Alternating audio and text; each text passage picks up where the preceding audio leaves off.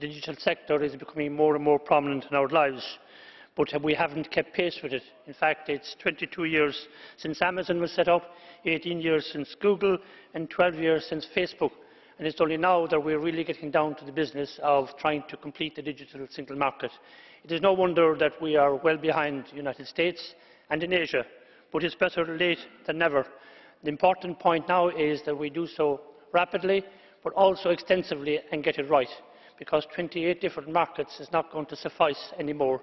So we have to harmonise what can be harmonised, and particularly to look at issues like geo-blocking, which is holding up a lot of development. Also, we have to look very carefully at bringing consumers with us. And that's why I welcome the Data Protection Regulation, for which I was honoured to be a rapporteur for the ITRE Committee and part of the trilogues. That now should give trust to consumers that their data is safe, that they are in control of it, and also, of course, to allow start-ups to develop and businesses to grow in Europe. The digital single market, if we get it right, is estimated to actually make 415 billion for the European economy.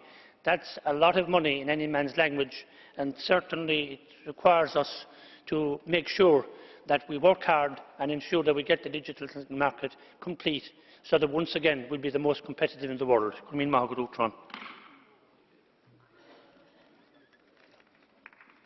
Vielen Dank, Herr Kollege Kelly.